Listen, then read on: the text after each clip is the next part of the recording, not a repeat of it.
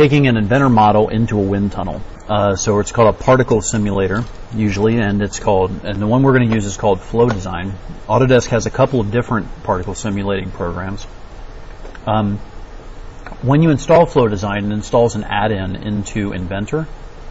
Let's just take a look at that real quick. So if we click on Flow Design here, it will take a minute to start.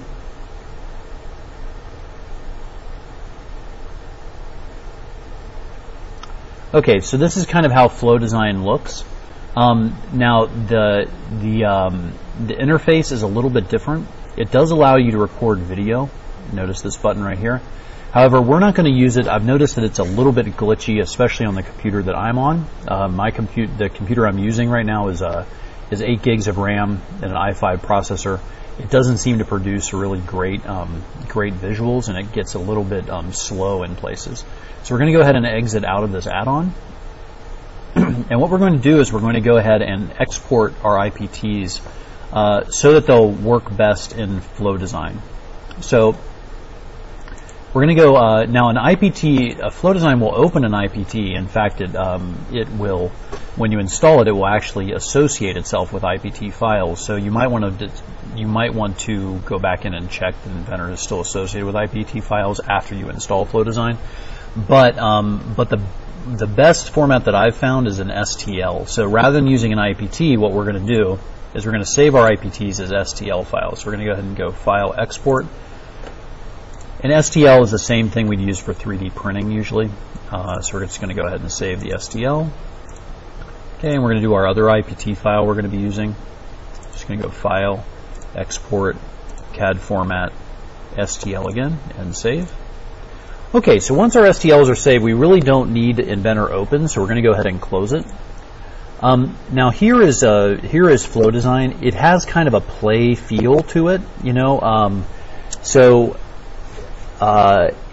Also the licensing is not bulk licensing. You know, it's an individual license, so it might be, if you're trying to install this in a lab, it might be a little bit difficult. But if you're using it at home or on computers that you put individual license keys into, it'll work fine. So to import our model, we can go ahead and click on Local here, or we can go to the menu and click Import. We're going to start out with the sphere. So notice it does a pretty good job. It opens up pretty quickly. And then we have this kind of awesome-ish wind tunnel, right? So we have our flow lines here. Notice that, now let's take a look at some of the options. So here we kind of have the look of it. So lighting model, we can change the color scheme actually. We can also, I'm just going to leave it on standard here. We can also do light or dark.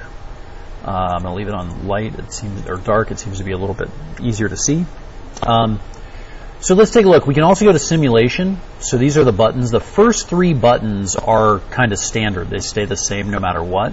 Then the last set of buttons here from 2D on, if I click on 2D and change it, these last set of buttons will also change. So the last set of buttons are, we can say, they're modal, right? So depending on the previous option, your additional options change. So we're just going to take a look at that.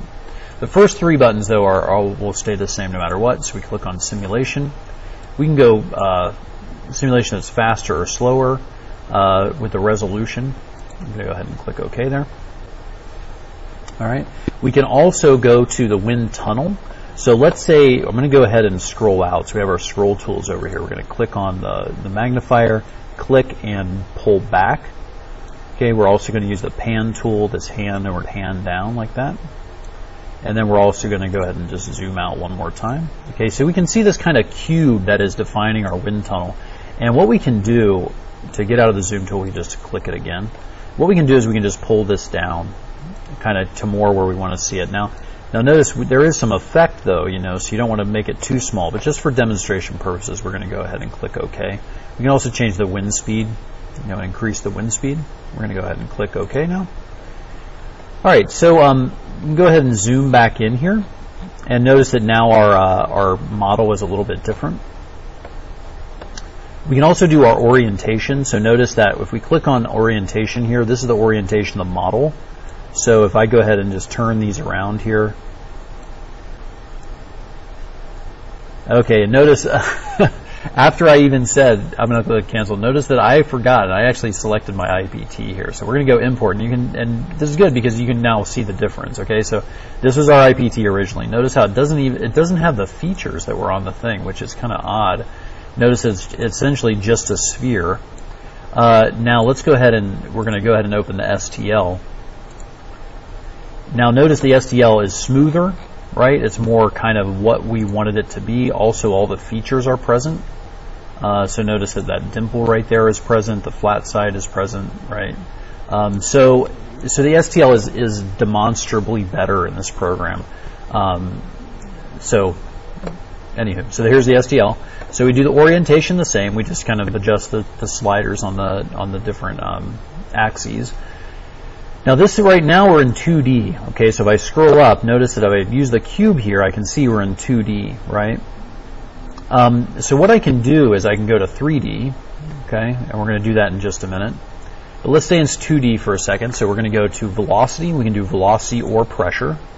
Okay, notice that we have our pressure here.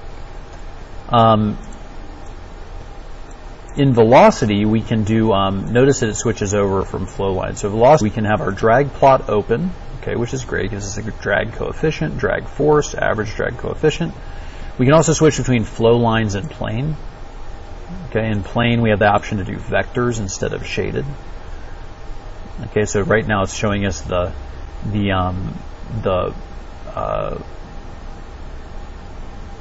force inside of the it's showing us the velocity. Now we can switch over and we can show the pressure instead. Pressure doesn't have as many options, so it's just a plane and shaded. Switch back over to velocity. Notice that we can have a plane option with shaded. It'll give us this kind of look. Or we can have our vectors, right? We can also do our flow lines like we had before, and our flow lines can be lines, they can be tubes, they can be smoke, or they can be particles. Okay, and then we can also do these settings, okay, and the particles are a good place to demonstrate these settings. So we can do a speed can be increased, okay. We can also increase the number of particles flowing through to see like a better, demonstration of it, right? We can also increase the size of the particles, okay, to get really, let's say that this was something other than air, right? Let's say it was we were trying to, if we're maybe I don't know what this would be, but if a size percent, we wanted to see if the particle size was larger or something. And then finally the length, this is kind of how long it lives. This is less effective on the particles, right? So, okay, we're going to go ahead and click OK there. Notice that these settings, what looks good for one may not look good for another, right? So this is the same setting with lines. Obviously not a great setting for lines, right? So we wanted to reduce the length. We want to reduce the number of them. Okay. All right, so that is the setting for 2D. Okay, now notice once again that we're looking in 2D right there, right? Okay, so this is, now we're going to switch over to 3D. Okay, that's our 3D, right? So now we're kind of looking, kind of down on it. We still have our drag plot going. We can switch over to 3D. One of the main difference on 3D is we can turn on and off surface pressure. So notice when I click that, the surface pressure shows there. Okay. Oops. Okay, so we can kind of turn things around here. All right, so you can see the surface pressure there. We can also do flow lines. We can do an ISO surface, right? So this is like, we essentially see the drag going off in the distance, right? And we can change the opacity of that. Okay, so notice that we click OK. Notice that that essentially, I would have thought the ball would be right here, right? But it's not. It's actually, forward in space there. Okay. Okay, let's do those flow lines again. Okay, and then we can go and do smoke. We can do particles like before, and the same settings pretty much apply. Okay.